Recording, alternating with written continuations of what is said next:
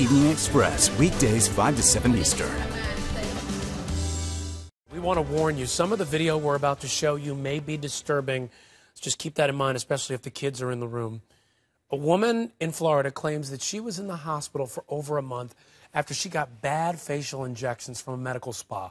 Our affiliate WSVN has her story. Isabel Gonzalez will never be the same emotionally or physically.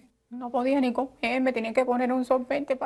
now, after more than a month in the hospital and undergoing 5 surgeries for an infection so bad she thought she was going to die, she is speaking out. I told my mother, please take care of my children. I don't think I'm going to live.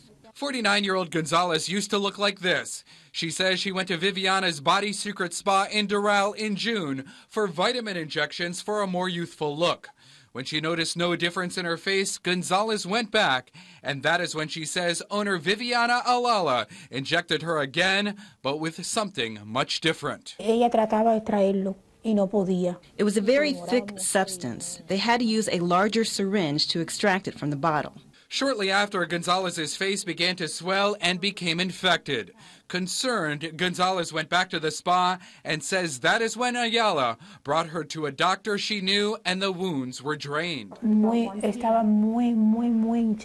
face was still very swollen. You could barely see my eyes at this point. But the infection only grew worse. Fearing for her life, Gonzalez checked herself into Broward Health Medical Center in early August. Ayala stopped returning her calls. Gonzalez is now suing. Viviana's denial and refusal to give information and, in fact, to deny that this ever occurred. Ayala was arrested late last week. Her spa shut down, and she's now charged with practicing without a license and battery. Her attorney is adamant Ayala only performed a facial on Gonzalez. She was never injected. Now, with vitamins or any other type of substance, Ms. Ayala has been practicing for several years. She does not work with injection. This case will now head to court, and a jury will decide who is telling the truth. Whatever the case, Isabel Gonzalez's face will never be the same. This